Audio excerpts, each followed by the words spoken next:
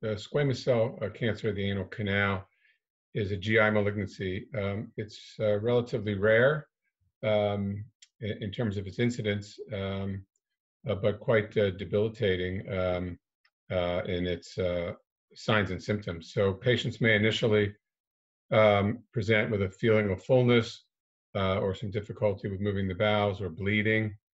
And the initial therapies can cause remission or cure in a reasonable number of patients, and that includes chemotherapy and radiation and often surgery. But a notable fraction of patients will eventually relapse, and when it comes back, it's more difficult to treat and associated with more signs and symptoms. It can be more substantial pain, more substantial bleeding, fullness in the rectal area, and those are the local symptoms. And then, of course, if it's spread outside of that area, you can have a variety of signs and symptoms depending on where it may have spread. And in those settings, it's difficult to treat and considered traditionally considered not curable. The therapies, available in that setting are chemotherapy, multi-agent chemotherapy, and they're not easy to tolerate. They're drugs that oncologists use regularly, but they're associated with bone marrow suppression and neuropathy and other side effects at reasonable rates. And so, patients have to put up with not just the signs and symptoms of the disease, but also of the treatment.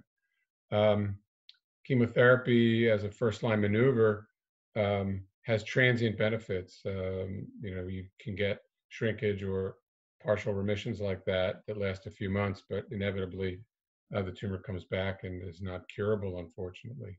So it's mainly associated with human papillomavirus.